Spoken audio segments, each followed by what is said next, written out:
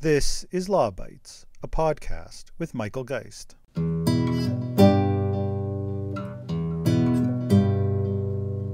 "92% of Canadians have expressed some level of concern with respects to their privacy. And 81% of those Canadians want clear rules to protect their data. And 74% of those Canadians think that they actually have less protection today than they did 10 years ago.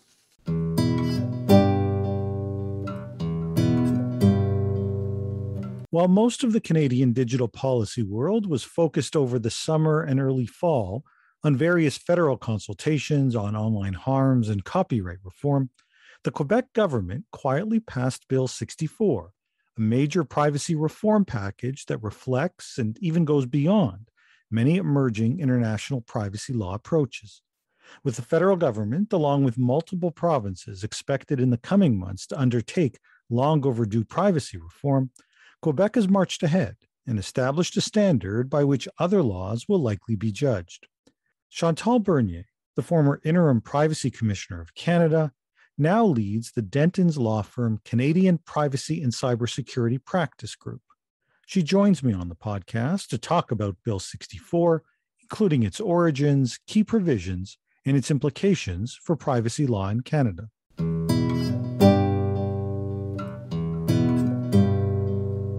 Chantal, thanks so much for joining me on the podcast. My pleasure. Yeah, no, it's great to have you come on. As you know, Canada's efforts to modernize or update its privacy laws have stalled. Bill C-11, which was the attempt to update PIPEDA, seemingly never really went anywhere. But there's been far more activity at the provincial level. Ontario, BC, Alberta all have initiatives. But once again, for privacy historians, it's Quebec that's leading the way. And with, I think, relatively little fanfare, at least outside of Quebec, Bill 64, Quebec's new privacy law, in effect, received royal assent just a couple of weeks ago. So most of the provisions won't take effect for a couple of years, but people surely need to start paying attention now. Can you, I think, start us off a little bit with some background on the bill, or I guess now on the law, and what brought us to this point? Sure. I think it's important to mention right at the outset that Bill 64 is very much grounded in the existing privacy law for the private sector in Quebec, so that it is truly faithful to Quebec's legal tradition in relation to privacy. So that puts us in context because, of course, it signals a very much Quebec distinct approach. The bill is very much consequential across Canada. First of all, because it sets a precedent. Just as you said, Michael, there is a lot of movement in the provinces as well. So they are looking at Bill 64. And if you read Ontario's white paper on modernization of privacy law, I found it quite striking.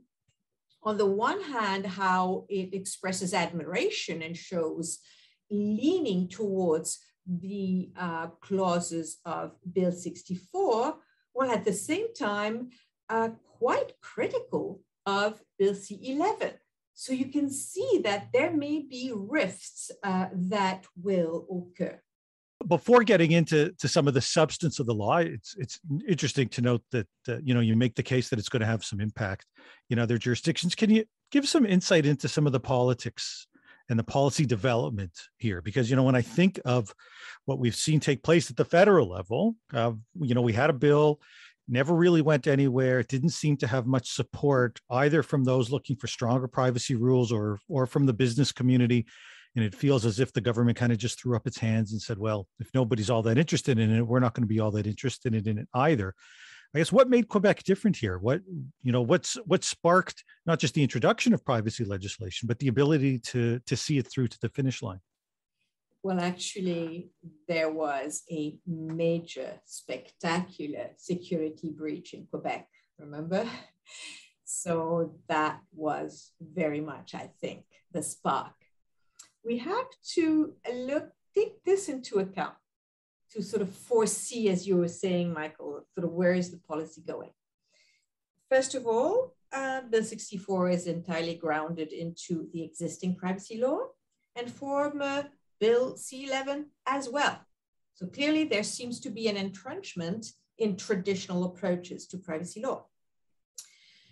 So Bill C11 was introduced in the context that is not much talked about, but that is that Canada is recognized as being adequate in relation to PIPEDA by the European Commission, which means that European companies can transfer data to organizations that are governed by PIPEDA without further authorization. So really smoothing the regulatory framework for trade. And that's an advantage Canada wants to keep. And therefore, they have to upgrade, so to speak, PIPEDA to make it equivalent to the General Data Protection Regulation, because Canada's adequacy will be, again, reviewed. So they want to make sure they still pass the test. And finally, you will recall, Michael, that Bill C10 and Bill C12 were given priority.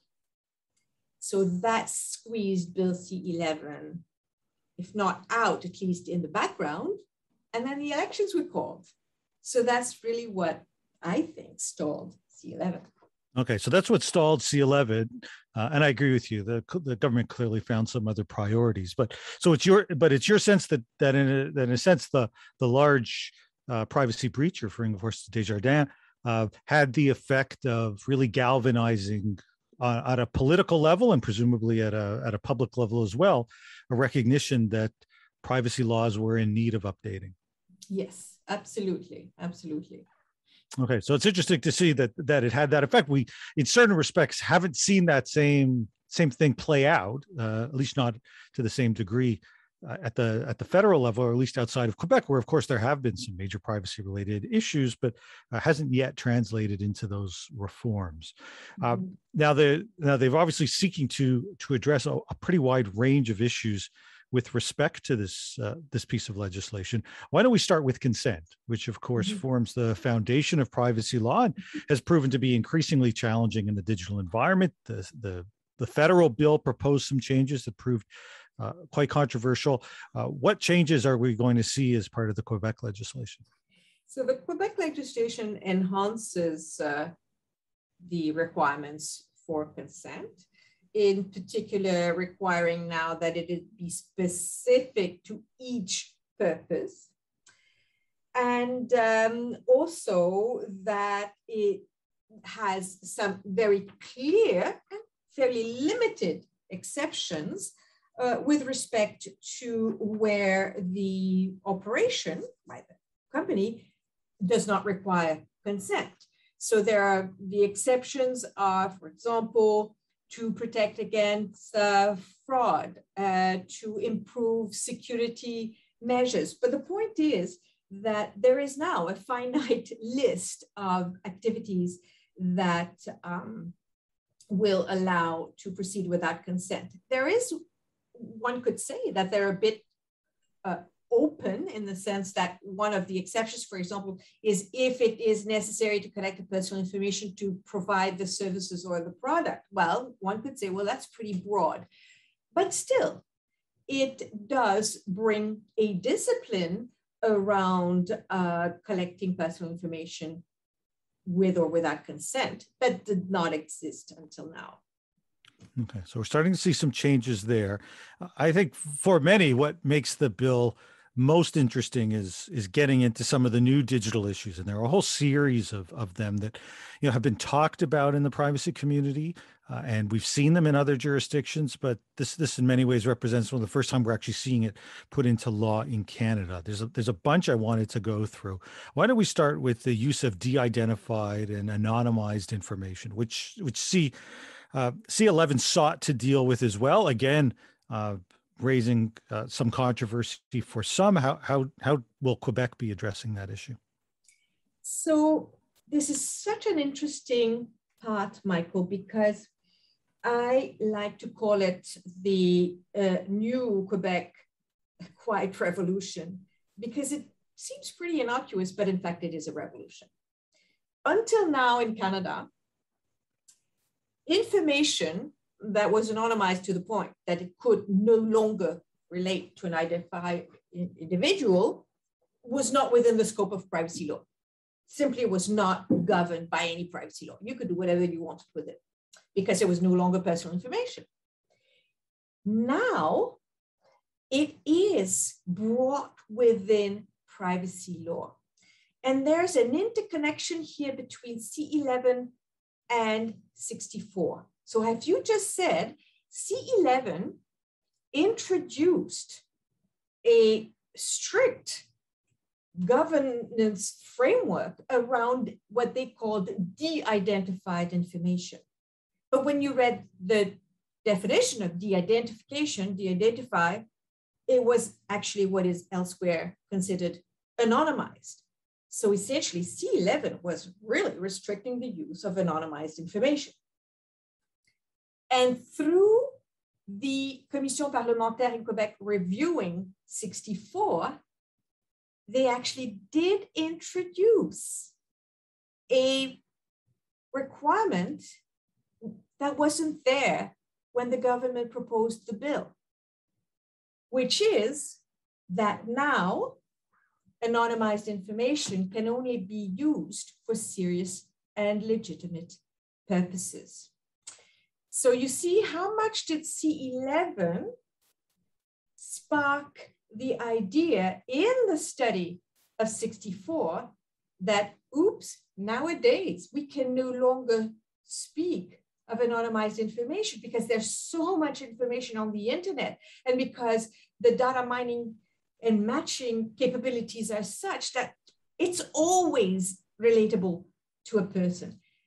So did that influence the discussion in 64?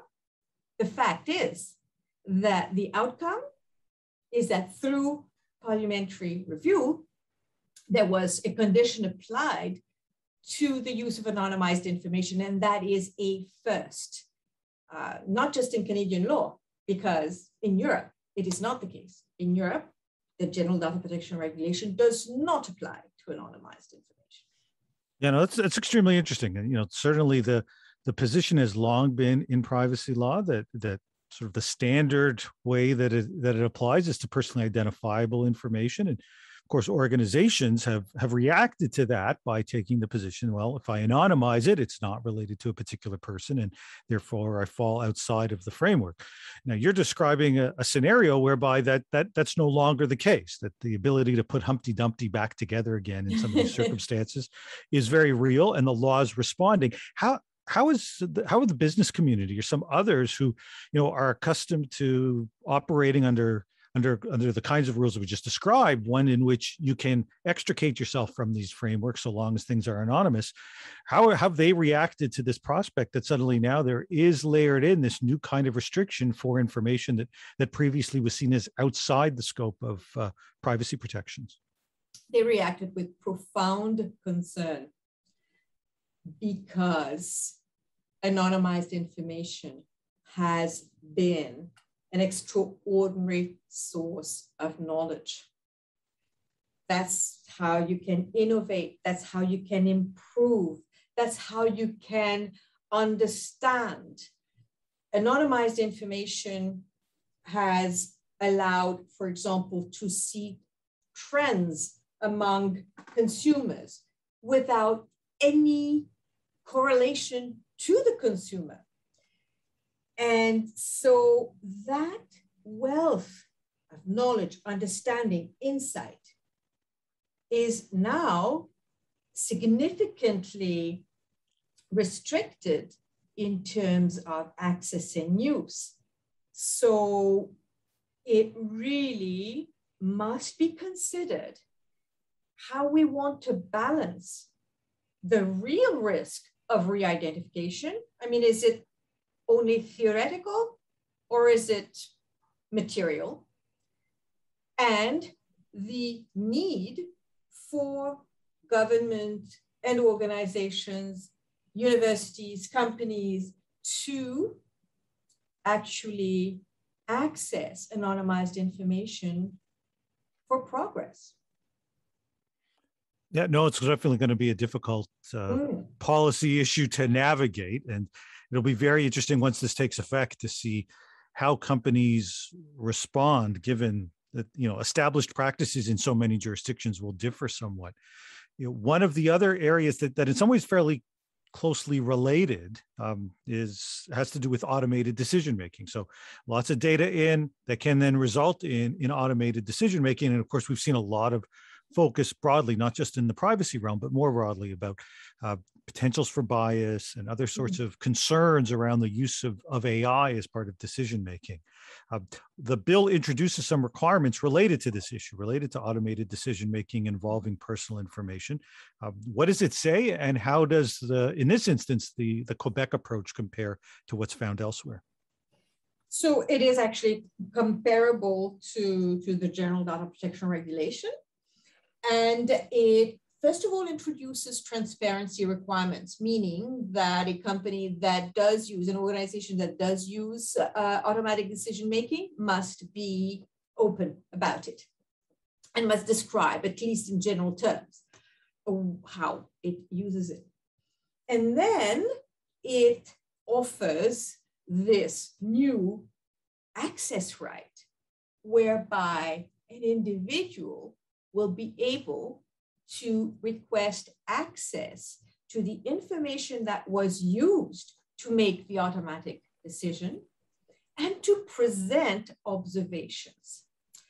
So hopefully this would address the very real danger that we've seen over and over again materialize, which is algorithmic bias.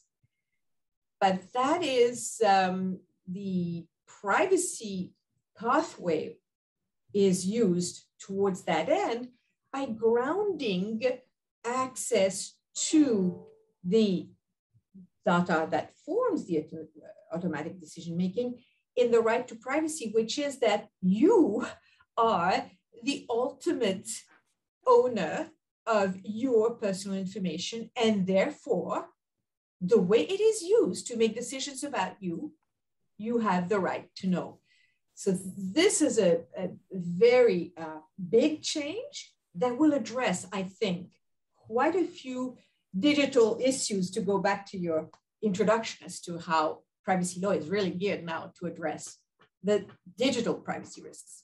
Yes. No, speaking of that ownership side in privacy, I know that one of the other aspects that Bill 64 seeks to address is data portability, which has come up regularly in the context of things like open banking and the notion that individuals should be the ones in control and should be able to move their data as they see fit. Does the law speak to some of those issues? Yes, and this is another clause of Bill 64 that actually was amended through the Commission parlementaire. So the bill creates the right to portability, meaning that we, since we are the owners of the right, we will be able to obtain that our personal information that we have provided to an organization be transferred in a structured, readable way to another organization upon our request. The amendment through the Commission parlementaire was to actually clarify that it does not apply to data created by the organization or inferred by the organization on the individual. So let's say that the organization I give my information to for service has obviously, say, my address and phone number and whatever, and they give the service. Let's say it's a regular service. And on the basis of my repeated requests, they draw a profile about me. So that is not subject to the right to portability. All that is subject to the right to portability is the information that I provided. Okay, is there a middle ground there? Is there? One can understand why certain certain pieces of data that the organization develops independently, though using some of my data might be seen as not my data to take. But there may be other pieces of data that sort of kind of fall in a bit of a middle ground, thinking of sort of some of the basic banking information, some of my own financial stuff that I may have provided or that the bank may have taken as part of some of the various transactions. At what point in time, how do we know what the dividing line is between what is mine in a sense and what is, say, the bank's? So, of course, this is such a relevant question. When does the data go from provided to observed to inferred? And of course, the line between observed and inferred is a bit blurry. But perhaps the middle ground is not so much on defining that, but on defining the individual rights to it. So the information that I have provided cannot be subject to any proprietary right. Therefore, that one has to be subject to portability because there's no competing claim to it. However, the personal information that was drawn about me through, let's say, an algorithm that the organization has developed and therefore is subject to proprietary rights. Well, okay, so I'm not entitled to portability because that would go against the proprietary rights of the organization, but why wouldn't I be allowed to access it? So at least I can see. And that is what the access to the automatic decision systems functioning does. So, okay, it's not portable. What the organization has inferred about me is not portable, but I now have the right to know what it is that they have inferred about me.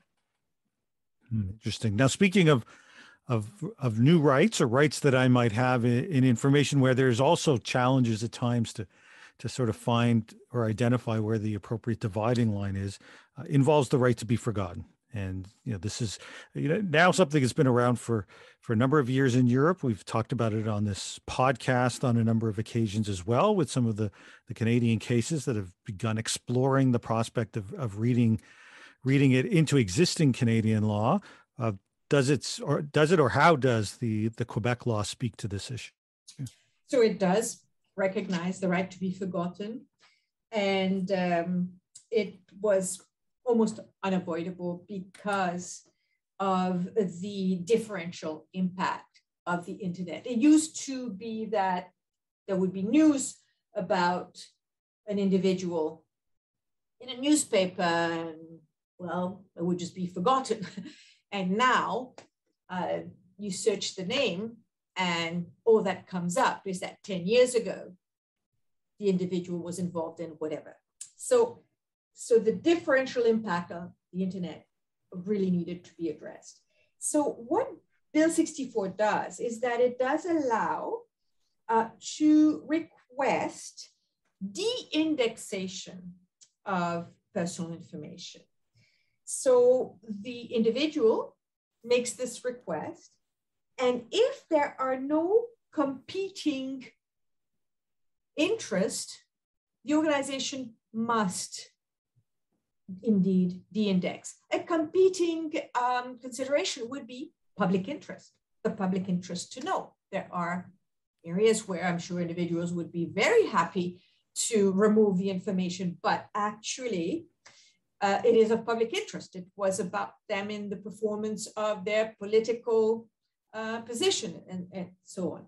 So that's really what the right to be forgotten is to cover in Bill 64. Okay, so pretty broad range of new rights and powers, everything as we've been talking about, from de-identifying and anonymized information rules, some of the issues around automated decision-making, data portability, right to be forgotten. There's a lot there, but some would say that a privacy law is only as good as its enforcement. It only really matters if organizations are willing to abide by some of these rules, and enforcement is often a major factor in that. Is there an attempt to try to address the enforcement side with more powers or penalties as part of this law? Yeah, that is the other revolution that's happening in Canadian privacy law. Until now, we Canadians had decided to function on the basis of the ombudsman model, meaning that the regulator was merely a mediator, so to speak, between the individual complaining about use and collection of personal information and the respondent organization, making recommendations. And the idea was to offer a process that was free, that was not overly burdensome on the individual, and that left quite a bit of discretion to the organizations. But that was before even Facebook was created, right? PIPEDA was actually adopted before Facebook was created. And so now we have an unbalance between the individual and the organization that processes the data that is so incredibly asymmetrical that we had to reinforce the middle, which is the regulator. It's what I like to call mediated accountability. We had to reinforce the powers of the regulator so that the regulator could truly act upon the organizations. The other factor is that data has become such a source of revenue, of income. So the only way to ensure data is not misused is to make sure that misuse is as costly as use is profitable. So huge fines now have been created to precisely address the monetization of personal information. That is the phenomenon. So the fines seek to bring the organizations in line by making them understand that they will pay the high price if they breach the trust of the individuals that provide them their personal information. That's a really interesting way of putting it, this notion that the cost associated with misusing information or failing to abide by the law needs to be commensurate with the profitability that comes from using that information in the first place. I think that's an interesting way of thinking about this issue. You know, why don't we conclude with this as we think about both the implications that this law has within Quebec and I guess more broadly across the country? Do you think it's likely across some of these issues to influence some of the other Canadian laws, whether at the provincial level or even more notably, I guess, at the federal level? And what kind of adjustment do you see from the business community? Are they simply going to say, okay, fine, these are the rules and we'll adjust as needed? Or do you expect over the next couple of years as they gear up for this, some amount of pushback or attempts to see if there's some wiggle room in the actual implementation at the end of the day? So I think that there are some new rules that industry would admit are really a good idea. Strengthening the whole internal compliance requirements. Industry would say, yeah, you know, we really need to manage the protection of personal information at the level that it is now at risk with the digital platforms. Where I sense, and this is on the basis of what I read and what I hear, what I sense will be pushed against is de-identification and anonymization. The extent of regulation of that kind of information will certainly be a contentious issue between the government and industry. What I also believe will be a contentious issue is the mechanisms for consent.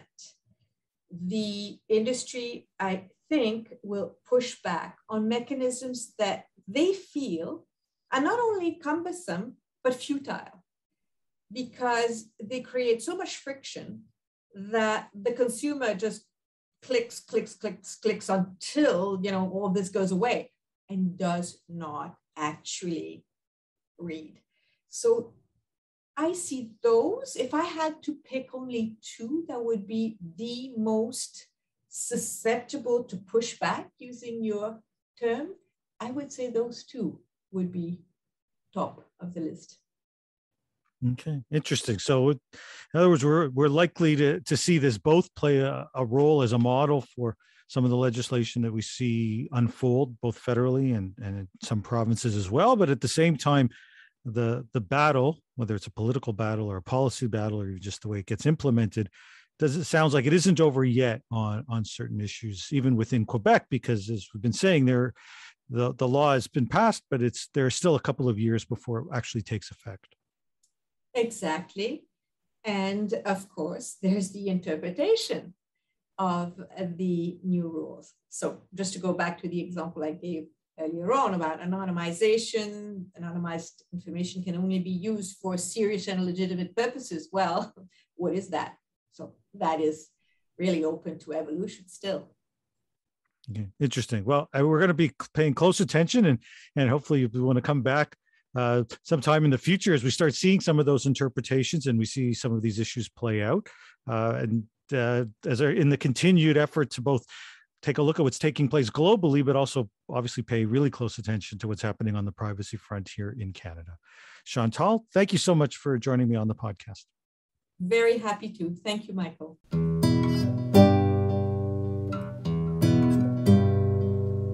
That's the Law Bytes podcast for this week. If you have comments, suggestions, or other feedback, write to lawbytes@pobox.com. Follow the podcast on Twitter @LawBytesPod or Michael Geist @mgeist. You can download the latest episodes from my website at michaelgeist.ca or subscribe via RSS at Apple Podcast, Google, or Spotify. The Law Bytes podcast is produced by Gerardo Lebron Laboy. Music by the Laboy brothers, Gerardo and Jose Lebron Laboy. Credit information for the clips featured in this podcast can be found in the show notes for this episode at michaelgeist.ca. I'm Michael Geist. Thanks for listening, and see you next time.